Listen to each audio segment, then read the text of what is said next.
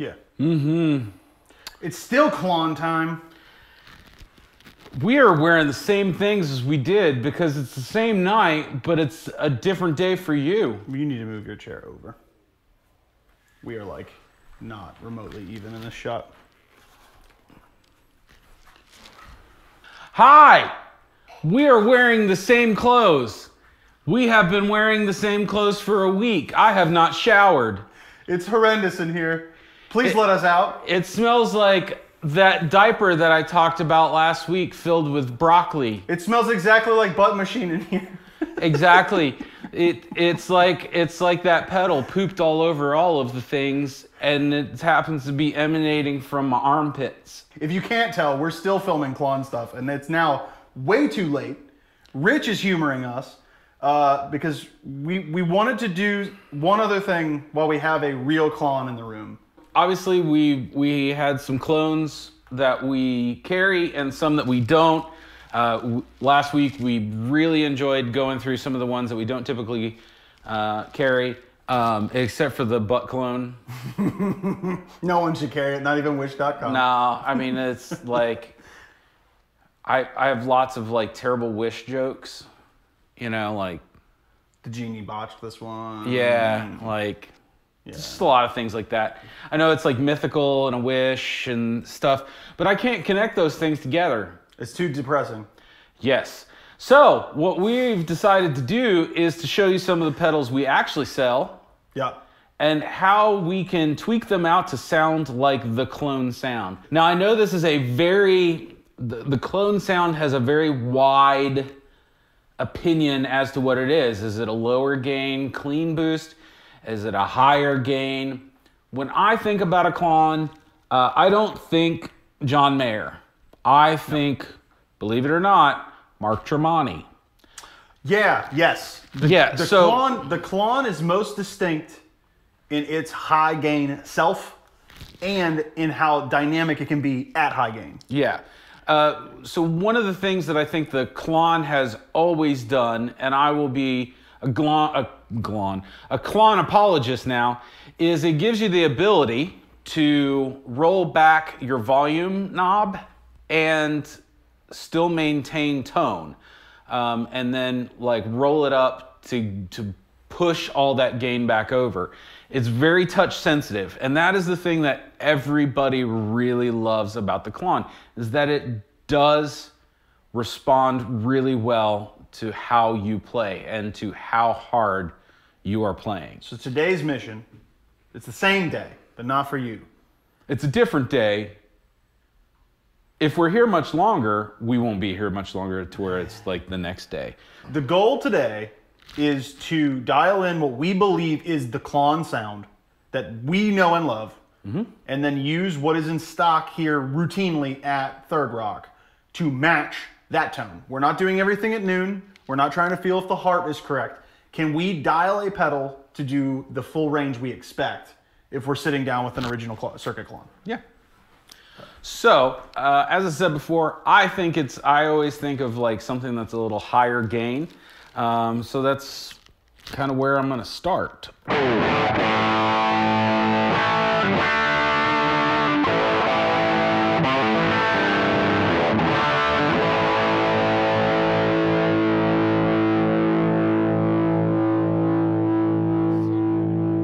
It's so filthy. Yeah. He will hit it here with single coils. Just and I'm gonna do. He's gonna do a dynamic. It's gonna little. But this is what I Klon. This is exactly what I do. My volume knob barely comes up. Like we're rolling like one knuckle of the pinky, and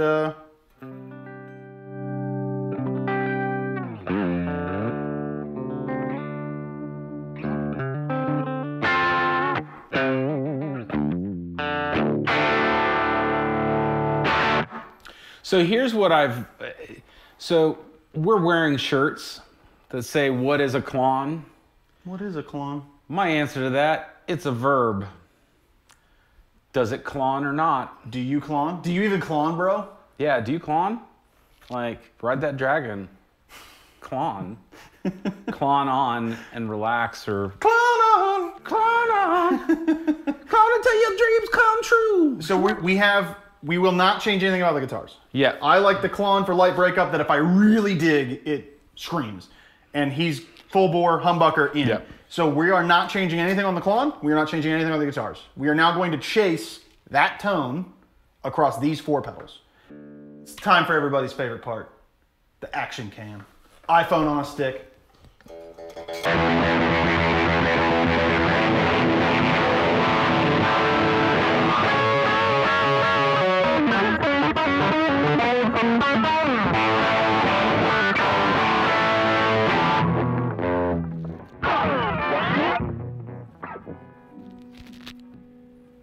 That's why it's everybody's favorite part. So we are going to start our Klon chasing.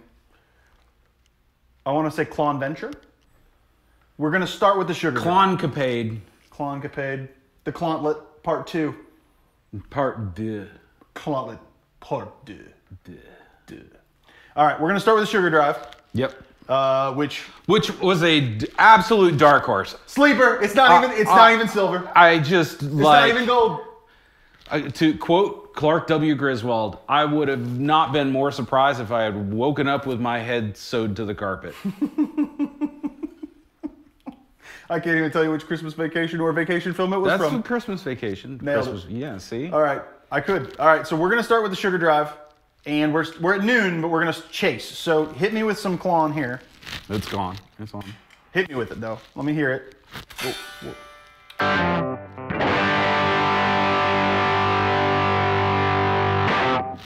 Okay, so now.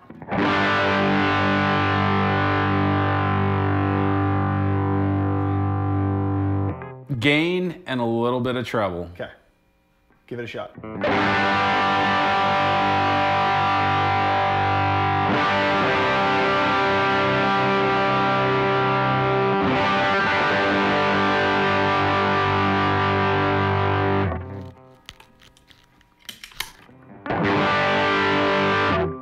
Treble out. Treble up.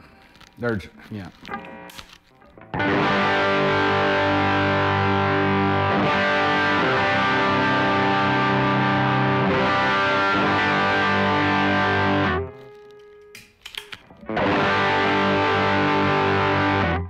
There's a depth that's missing. There's some clean low mid. Yeah. Some clean bass and some clean low mid.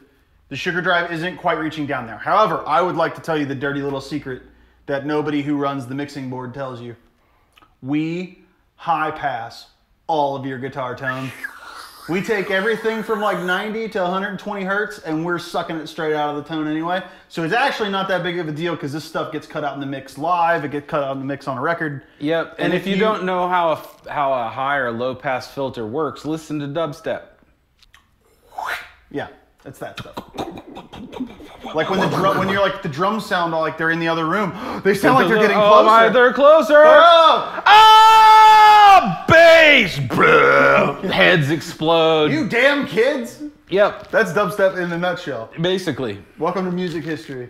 So the Sugar Drive is not hitting the bass, but it's got all of the Yeah, it has all the sparkle. I just think the depth is missing a little bit. But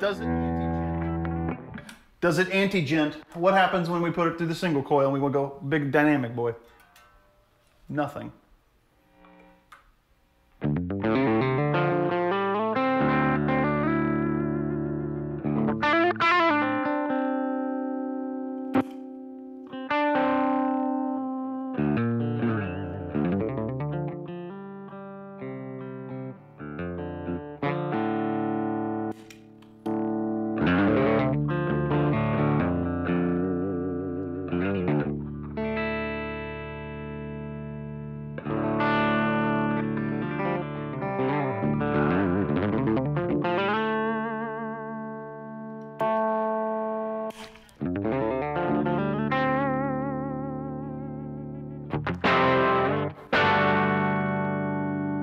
Flip me one more time.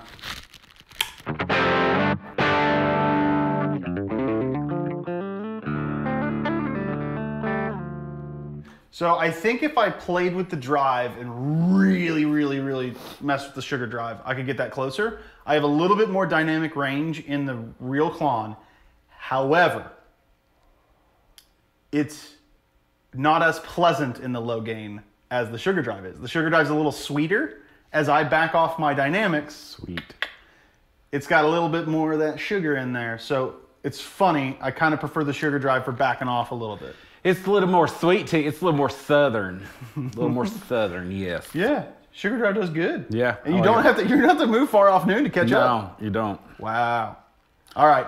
Time for the soul food, which just blew me away last time, even though my ears are broken. Yep. That's what metal will do to you, kids. China cymbals, man. They're not. That's what and see, for me, it's a lifetime of in-ear monitors. So, yep, there you go, kids. I can still hear really well.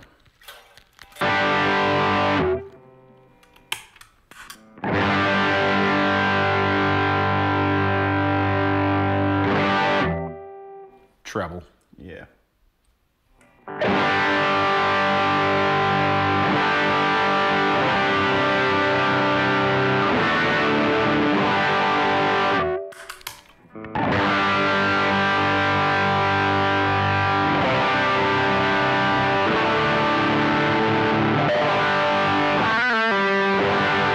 Switch.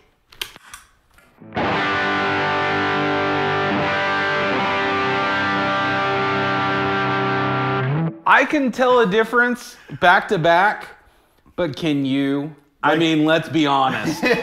If we blindfolded you and said, which one is from 1998, it'd be hard. It would be hard. The only thing I can hear is that, again, the Klon has some lower end push, and I can't tell you why, but again, EQ differences are not tonal differences. That is something that breaks people's brains, and it'll send people to war one day. EQ differences are not tonal differences. Honestly, and the drive I think is responding correctly. Honestly, I think people are going to end up in war over like Kroger brand Cheerios and regular Cheerios. I think we're on the edge. It's about to be civil war. Let's be honest. It's like, I'm Nabisco. I'm the other brand of crackers, and it's like, I'm Private Select. yeah. I only use organic. Kroger, we're accepting sponsorships. Really? Throwing that out there. Yeah. You are based yeah, soul food, man. Soul food's there. It's close. Let me get it with that single coil.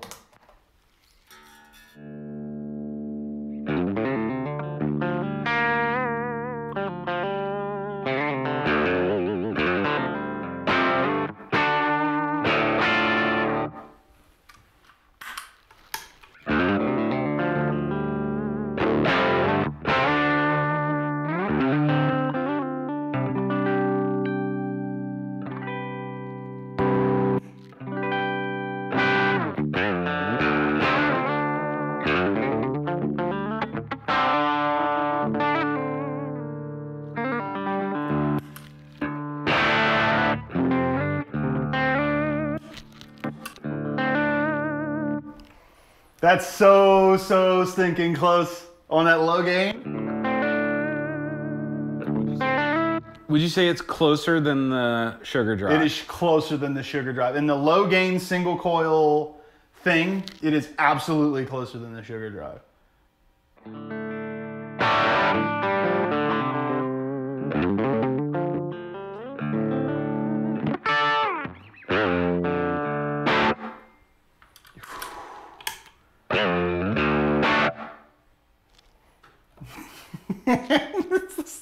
It's right there. And it comes with a power supply. It's right there, and it's less than $100. Yeah, okay. The soul food has, Yep.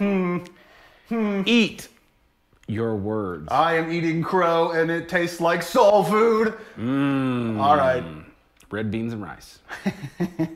Let's go. Tumnus time. Yeah, so this is his baby, and I am the doubter. So let's. I want this to work. I really do, because I love Brian. I really want this to work. I do too. You accused me of cheating. He did cheat. I did cheat. Rich, he cheated. He cheated. I know. I had to. It's the noon's too dark. I don't know what to tell you.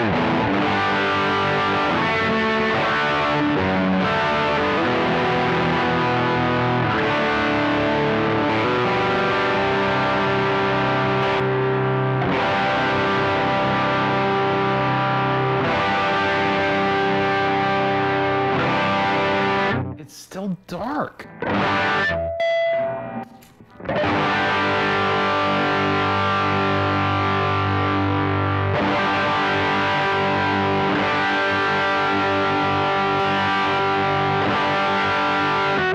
You're right. You're right. I told you. You're it's right. like it's even. So here's where the Tumnus gets it.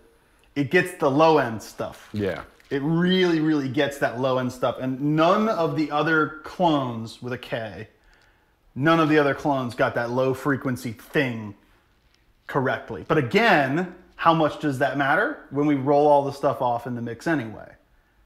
I don't know, because the rest are still freaking close, and the price tags are negligible at best in difference. So you ate soul food, and I ate a goat man. But I will not cut that. Okay. Yeah, yes. Single coils.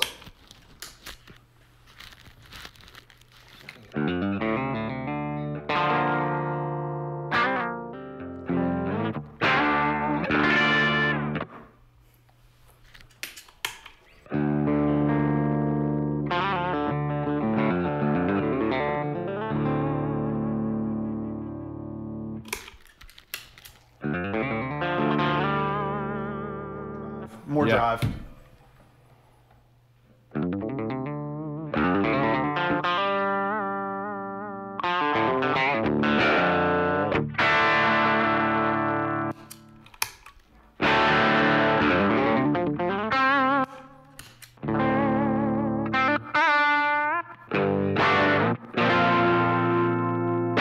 I think it's missing a little bit of sparkle. Yep, when we move down to the single coil, I'm not getting as much. That's interesting. Which actually, this is predominantly where I use the Tumnus is on like a coil split humbucker. So single coil, bridge position. This is what I use my Tumnus for most. Comparing it to the Klon. The Klon has a little bit more bite, but I don't necessarily think that that's a bad thing. It's a little bit more mellow. Yep. But it's not reaching there, so that's a difference. So that's interesting, considering the Tumnus gets the high gain humbucker drive dead on. It's a little bit more mellow when you go single. That's a really interesting two-facedness, usefulness to this pedal. Cool. All right. You ready for some Archer? Yep. Archer me daddy up.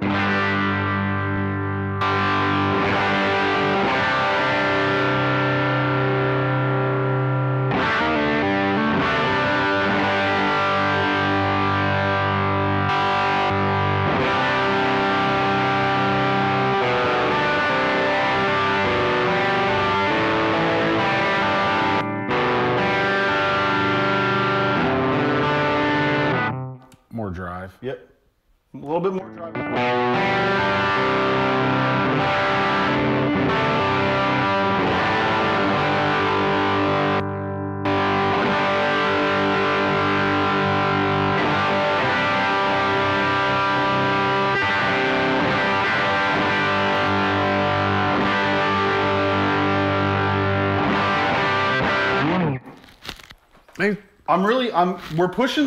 We're pushing the drive pretty high up there.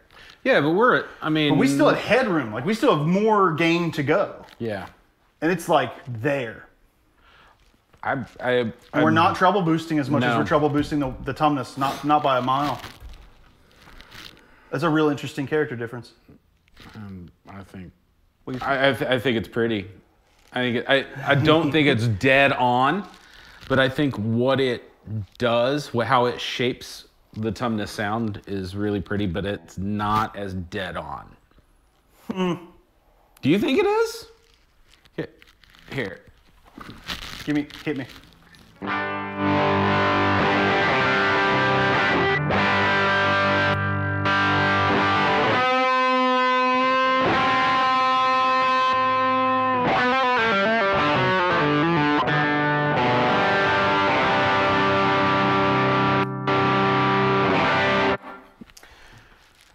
It's accenting the trebles in a different spot. Yeah. And again, EQ is not tone, so it's kind of there, but this is one case where the presence isn't punching. Yeah. like I expected. And that's where we're hearing a difference. Yeah. But I think the gain circuit sounds dead on. Oh, yeah. But it's not punching in the same spot. It's not punching. The treble knob is moving a slightly different frequency place. Yeah, it's a very good representation of the circuit. I don't think it's as close as others, but I don't think that's altogether a bad thing. I don't think it's a bad thing at all. Plus, if everybody's running a freaking Klon on their board, or a clone on their board, this is a different flavor. Yeah, especially with you and metals. You have like 16 players, and they're all tuned down to drop E, like the other one. My 8 strings in triple drop D. It is. D-A-D-A-D-G-B-E. That is real. That's right, kids. Stay in school. Yep. Let's single coil it. Yep.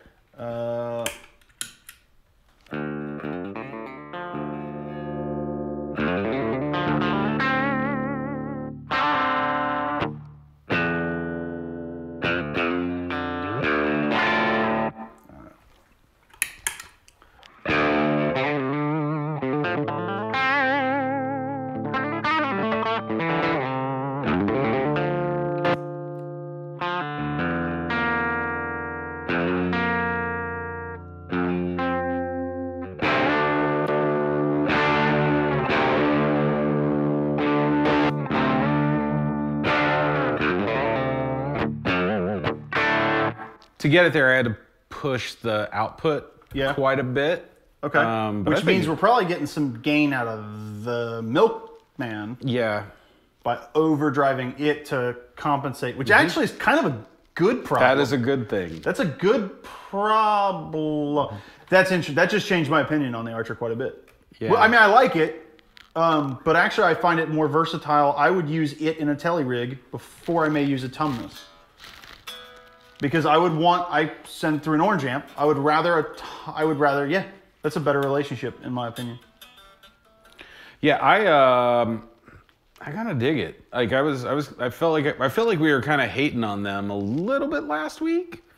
No, we just noticed that their gold Archer is definitely a lower output flavor, but it's close. And we also didn't drive it. That's the other thing, is everything was at noon. Everything was at noon, so it was like this attempt to try to find like apples to apples, but we turned out and there were Granny Smiths, Galas, Red Delicious, Fuji. Get more citrus in your diet is what we're saying. I don't think apples are citrus. Then what are they? Bananas? What is it?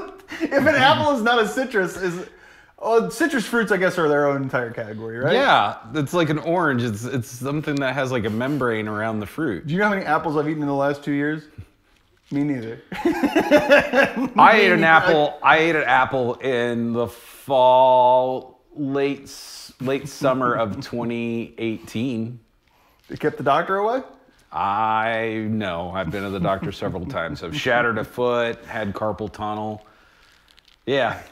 It didn't take effect. An apple a day keeps the wrist exercises away. Yeah.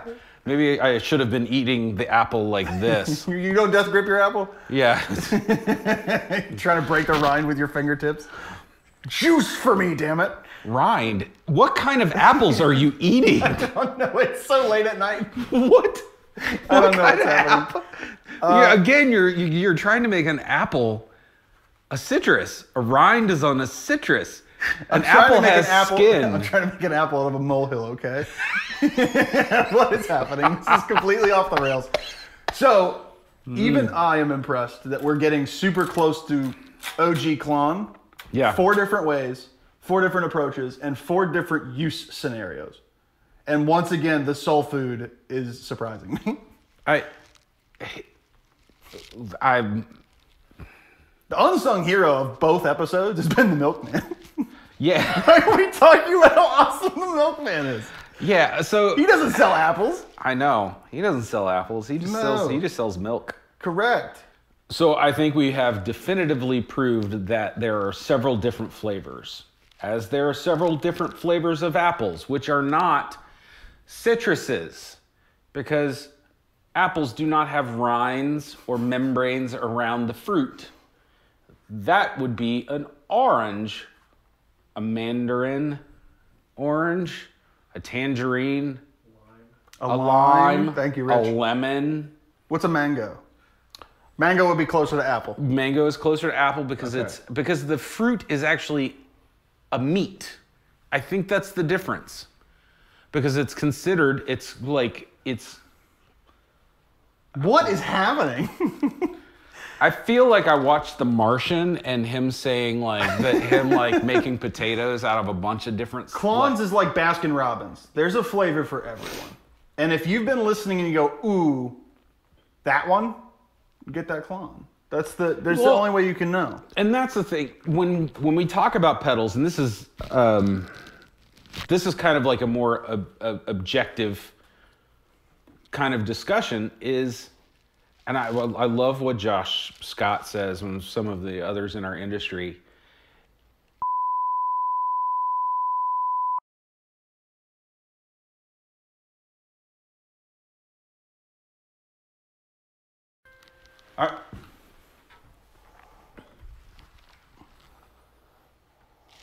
Apples.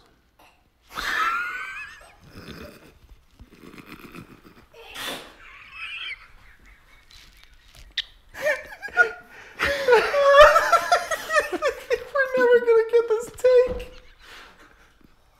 All right. That's it. That's a wrap. Oh my god. That's the funniest thing I've ever heard in my entire life.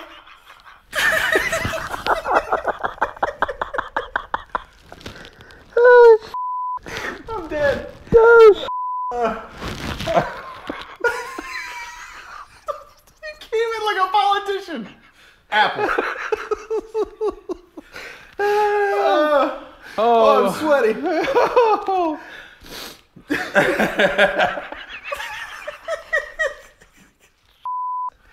Oh my gosh, we got to get through this.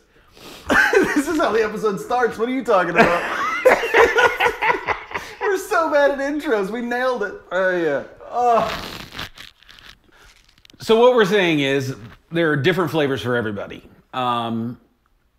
Beautiful thing about the enormous amount of pedals, there's the egregious amount of pedals that are out there, different circuits, all the different circuits that we played a couple weeks ago, the different variants of this amazing circuit. It doesn't sound bad if it sounds good to you. A lot of people have said it. Some, I think, are famous, but I said it, which makes it most important. Hashtag narcissism. Yes. Yeah. Just another pedal show. Yep. So, again, love all these pieces. Look forward to arguing with you about all of them, because I'm sure... Rich, what's your favorite? You own a Klon. What's your favorite?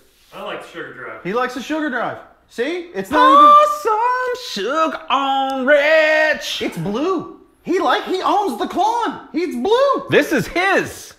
This is his. Look at it. Look at it. What do you like out of the lineup? Don't say the Klon. We know. No, I like the Soul Food. Yeah, man, the Soul Food's got my eyes open, but I can't overlook that to my ear. I would have to mix that, and I have hearing damage. Mine's still. So in other words, you should have him master all of your recordings. No. I'm still on the Tumnus. However, I have been pleasantly surprised by a huge number of pedals since we started recording. Except for the butt drive. 5 hours ago. Yeah. I'm impressed at how bad the butt machine was. Gosh. But I think it's kind of cool to have a $35 thing you can troll people with. Oh yeah. I should totally try to. That's pretty sweet. Yeah. So the other, I think one of the amazing things that we did have the blessing of being able to use is the Milkman Sound, the amp. It has been run both weeks. Everything we've done has been run through it. Out to a Pro Tools rig. I think there's a lot of warmth in it. I don't see this one sticking around very long. So yeah, definitely come and check these out when we get them back in, because I'm pretty sure that's going to be a thing. And remember, deep in your heart, a Klon is what you make it. An apple, if it has to be. Apple. Apples. All right. We're going to try to go to bed. Correct. Right here and right now. Yeah, I have to be back here in a couple hours, so, you know. We love you. But I do it for my peoples. Yes. Bye. I do it for my apples. Go to bed, man. Oh. I don't laugh so hard I have a headache. I know. Holy cow. Apples. Apples.